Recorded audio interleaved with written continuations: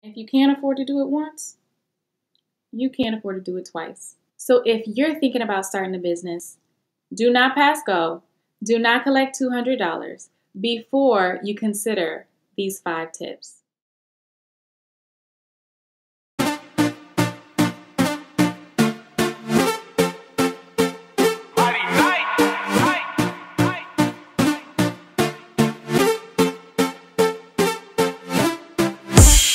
My faith rising.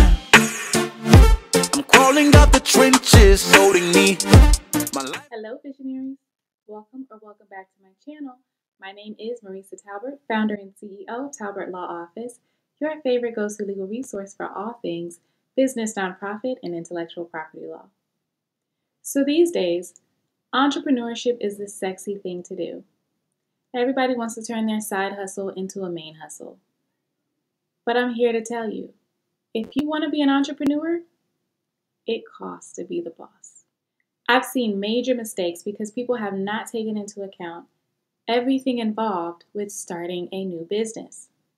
And if you can't afford to do it once, you can't afford to do it twice. I think I can speak for all lawyers when I say it costs more to fix your problem than it does to do it right from the beginning. So if you're thinking about starting a business, do not pass go. Do not collect $200 before you consider these 5 tips.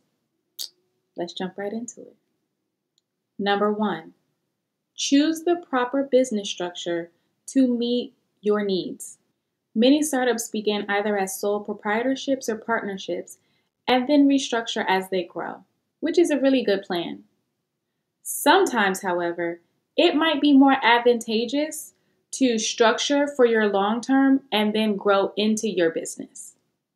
I have, or will have, several videos that break down these different types of entities, that compare them. How are they similar? How are they different? And what the tax and legal implications are of each one. The important takeaway is that the LLC and the corporate business structures become separate entities from you as an individual. So they provide various tax and liability advantages that help you hold on to your money and protect your personal assets. Number 2, use written agreements. It's 2022, and if you don't know by now that relying on the good old handshake and pressing the I believe button is not enough, you might deserve to get got. Stop entering into transactions and business agreements just because you and your potential business partner have been friends since you were kids. It doesn't matter. When it comes to business, all that matters is what's within the 4 corners of the document. Unfortunately, no matter how well you think you know a person, you should have a contract to protect you and your business, because if it's not in writing, it does not exist. Number 3, register for your business licenses and/or permits. This is very straightforward. The bottom line is, if you're starting a business, you need to register for your business license. Even if it's a home-based business, you still need a business license. If you're selling something, make sure you register for your seller's permit. These licenses and permits usually are done through your city or your county. There might be state licenses and permits that you also need, so you should make sure to check into that or consult an attorney who can help you. Just don't skip this step. If you don't comply, you could be subject to penalties, liens, interest, suspension, closing your business, or even a lawsuit. It's not worth it. Number 4, protect your intellectual property. I assume by now that most of us have at least heard of the term intellectual property, or IP. If you haven't, there's no shame. I have several videos that discuss intellectual property, but basically your IP is your intangible property of the mind. There are 4 primary ways to protect your IP. That is through trademarks, copyrights, patents, and trade secrets. And I like to say the 5th one is through contracts. There are countless examples of the importance of protecting your intellectual property. Again, I have several videos on this already, so I'm not going to go back through it. I will just say, as a business owner, protecting your IP is critical.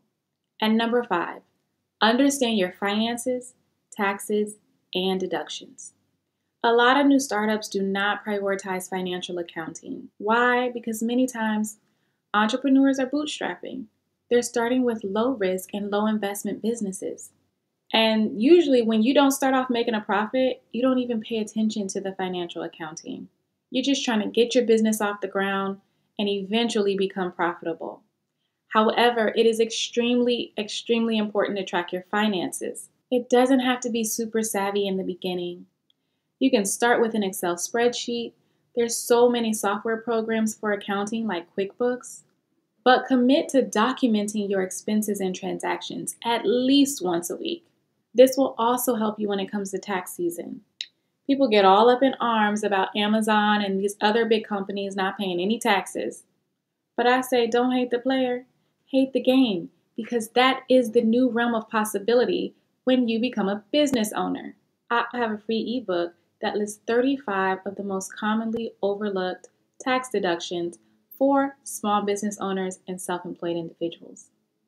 Your deductible expenses can include office equipment, office supplies, wages that you pay to yourself and others, even a home office deduction. If you're looking for a bookkeeper and you don't know where to start, I've been using a wonderful service called Bench Accounting for years. And you can use my coupon code linked below to get 1 month free.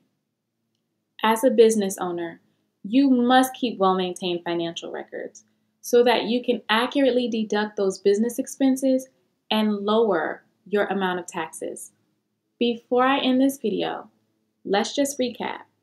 Number 1, choose the proper business structure. Number 2, use written agreements. Number 3, register for your licenses or business permits. Number 4, protect your IP. And number 5, understand your financials, taxes, and deductions. If this video was helpful, go ahead and give it a thumbs up. Let me know in the comments where you are on your entrepreneurial journey and if Talbert Law Office can help you with that. Until next week, this is Talbert Law Office, your favorite go-to legal resource for all things business, nonprofit, and intellectual property law. I'll see you in the next video. I done made it this far. I'ma keep it pushing, yeah.